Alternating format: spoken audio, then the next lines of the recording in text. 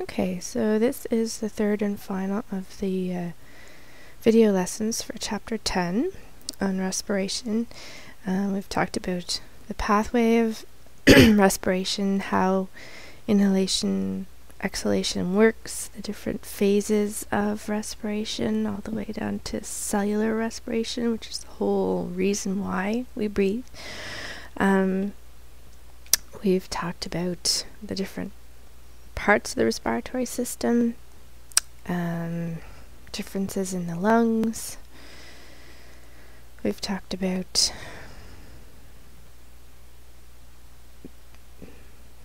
if you were to use a spirometer, which we'll be doing in class, the kind of graph that you would see and the different terms that they would use to talk about your lung capacity and different aspects of that, and respiratory efficiency, how that's a little different measure, but also really important when you talk about how healthy your lungs are. Then we talked about the negative feedback loops and regulation of breathing, and now we're going to talk about the transport of the gases. So the first slide we're going to take a look at has a lot of numbers on it, and these numbers are really just talking about the different pressure levels at partial pressure, in this case due to oxygen in different regions. And kPa, that stands for one type of pressure unit, that's kilopascals, and then this one is millimeters of mercury. So really if you look at the trend of the numbers, I wouldn't try memorizing them. I'm not going to expect you to be able to tell me the numbers. I just want you to notice the trend. Okay, so for the partial pressures of oxygen, the pressure in the atmosphere due to oxygen is highest as compared to each level as you're going down in towards your tissues. Okay, so the partial pressure in the atmosphere is higher than that in the trachea, which is higher than that in the alveoli, and higher than that in the arteries, and higher than that in the extracellular fluid, which is between the arteries and the tissues. And so at each phase, because the pressure is lower in this next region, then the oxygen will move from the area of high pressure into the area of low pressure. So it goes from the atmosphere into the trachea, into the alveoli, into the arteries, into the extracellular fluid, and then out into the tissues. Okay, so the numbers for carbon dioxide would be the opposite. So they'd be highest in the tissue and lowest in the atmosphere. And this is just describing that down at the bottom. Okay, so you could even have written mathematically that the PO2 is greater, or PO2 of the atmosphere is greater than PO2 of the trachea, greater than PO2 of the alveoli, which is greater than, and so on, to show why oxygen moves from the atmosphere down into your tissues. Okay, there's an animation that's linked from the class notes page, and I'll also link it from Edmodo. It's good to it's a little more complex, and it shows both gases moving at the same time, but it does show these kind of broken up into sections. So it would show the movement from the atmosphere into the alveoli of oxygen, but it also shows the numbers for carbon dioxide to show why it moves out of the alveoli into the atmosphere. Okay, so these are just to remind you, again, you don't have to know the numbers, but that the partial pressure is highest in the atmosphere, lower in the alveoli, lower in the vessels, lower again in the extracellular fluid, but lowest in the tissues, in your cells. Okay, so it moves from the atmosphere into your cells, and then this is showing the opposite. It's highest for partial pressure due to carbon dioxide, it's highest in the cells, and lowest as you go out into the atmosphere.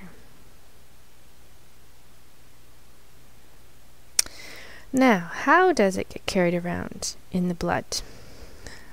For oxygen, it gets carried by hemoglobin. So it's important to kind of explain how much hemoglobin helps. Without hemoglobin, only about 0.3 mils of oxygen would be dissolved per 100 mils of blood. And we really need about 10 times that when we're at rest alone. So if you can imagine when you're really busy and active, you need that much more oxygen to get to your tissues. We really rely on hemoglobin. With hemoglobin, 20 mils will dissolve per 100 mils, so that's like 70 times as much. Because the hemoglobin picks up the oxygen that's been floating around in the blood plasma, it means that there's more space then in the plasma to pick up or carry oxygen. So more can be carried from the lungs to the tissues, just floating around in the plasma. When oxygen is bound to hemoglobin, we call it oxyhemoglobin, which kind of makes sense. It has a strong bonding with oxygen, so very little of it will be released until it reaches the capillaries, where there's a bigger pressure difference. Okay, so out in the capillaries, remember the pressure at the arterial end is high, and so it forces the oxygen and nutrients out into the tissues, where the pressure due to oxygen is lower.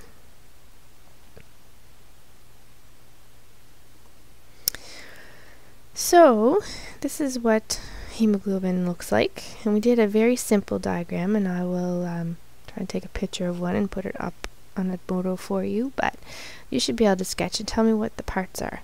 Okay, so obviously this is much more complicated than the little sketch that we've done, but the 4 different colors are showing 4 large protein chains that make up the great big protein. Okay, so there's 4 protein chains.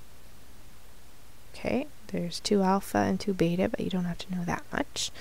Within each, there is what we call a heme group. So these little gray things with the red thing in the middle, those are representing the heme groups. And the hemoglobin is found inside of a blood cell. A red blood cell. That's what makes it red, and that's the job of the red blood cells, is to carry oxygen, right? So, again, each hemoglobin molecule is made up of 4 protein chains, and each protein chain has a heme group in the middle. And the heme group in the middle, this is its structure down here on the lower left. I don't expect you to be able to draw that, okay? But you should really make note of what's in the middle. Okay, so the red thing that they're showing over here, and the red Fe in the middle, that stands for iron. So that's why it's really important that you get enough iron in your diet, because if you don't get enough iron, then the hemoglobin is not going to work, even if it's made, because it has to have the iron there to bind the oxygen. So if you don't have enough iron, or you don't have enough hemoglobin, or you don't have enough red blood cells, then your body would not be getting enough oxygen to the tissues, and you'd be considered what we call anemic. Okay, you'd be probably pretty pale and lethargic, not having much energy.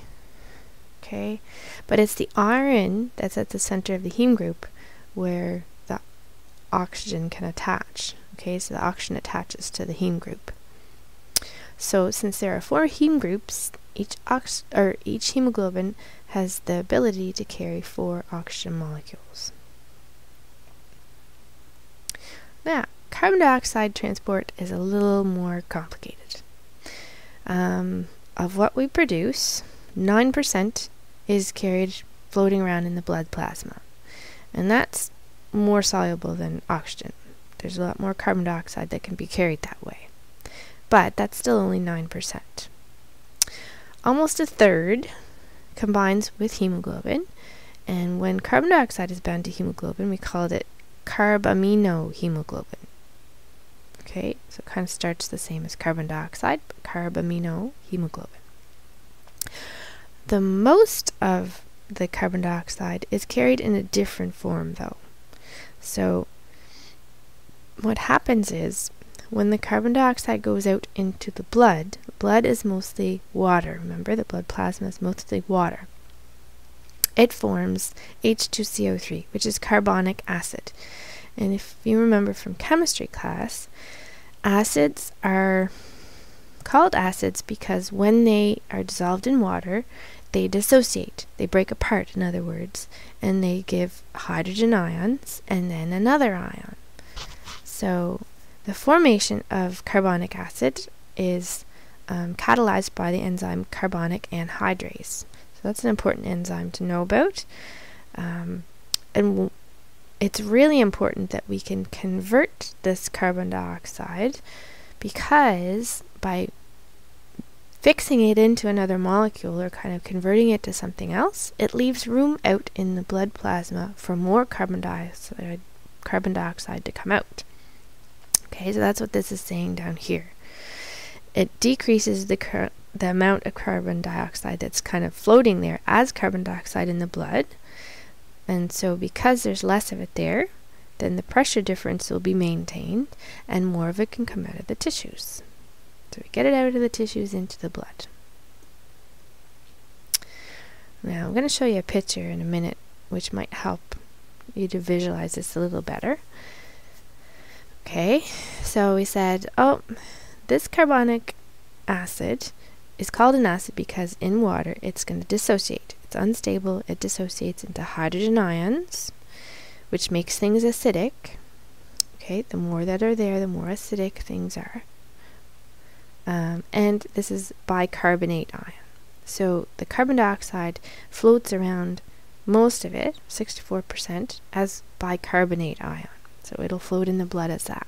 But the problem is, if we left these hydrogen ions just floating as they are, then it would make the blood really acidic. It would make the pH go lower because there's more hydrogen ions there. So the hydrogen ions help actually to bump oxygen off hemoglobin, and they jump on. So hemoglobin acts as what we call a buffer. It will bind the hydrogen ions, and it makes there be less hydrogen ions in the blood. Okay, so it keeps the pH up to where it should be. It keeps it being not as acidic. So then what happens? The hemoglobin with the hydrogen ions on it is going to float back to the lungs, okay, with some bicarbonate ions. And when we get back to the lungs, the opposite's going to happen. Oxygen is going to hop onto the hemoglobin, and the hydrogen ions are going to bind with bicarbonate to form carbon dioxide again and water. The carbon dioxide we breathe out. Okay, so it sounds kind of complicated. So this is a little simplistic picture to help you. So the carbon dioxide goes out into your blood. When it gets there, there's a whole lot of water, so it reacts with the water to form carbonic acid, and that's catalyzed by carbonic anhydrase. Okay, but this is unstable, so it quickly dissociates or breaks apart into hydrogen ions and bicarbonate ions. And the bicarbonate ions are going to float around, okay, they're going to float around in the blood. So 64% of the carbon dioxide floats around in this form. The hydrogen ions bump off the oxygen and they hop onto hemoglobin. Okay, so that there's not too many of them out there and making the blood acidic. The hemoglobin picks them up and oxygen will be able to go out into the tissues. So it helps to make sure that the oxygen is bumped off. So here's an even more detailed picture. So this is what we just showed. Carbon dioxide, the partial pressure of carbon dioxide is high in the tissues, so it's going to go out into the blood. So the carbon dioxide reacts with the water, we get carbonic acid, which is unstable, so it dissociates into hydrogen ions and bicarbonate. Bicarbonate is going to float around, and the hydrogen ions are going to jump onto hemoglobin, and they will go back to the lungs. So this is showing out at the lungs. So back at the lungs, oxygen is going to bump off the hydrogen ions, and the hydrogen ion is going to react with the bicarbonate in order to get carbonic acid again, and the whole reverse thing is going to happen. So we get carbon dioxide and water. And since the partial pressure is lower out in the alveoli, the carbon dioxide is going to go out into the lungs so that we can breathe it out. Okay? The partial pressure of carbon dioxide is lower in the alveoli and even lower out in the atmosphere, so we breathe it out.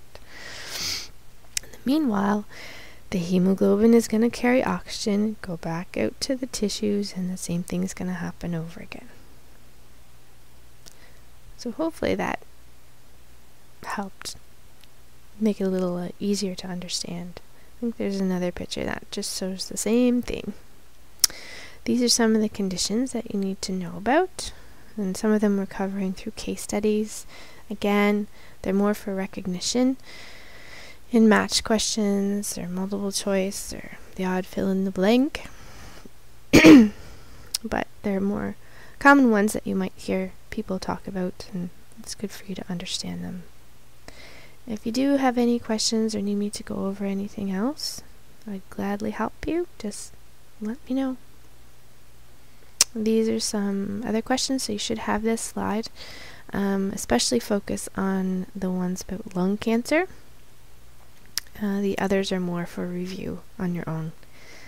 Okay, so if you do have questions, please let me know. I'd love to help.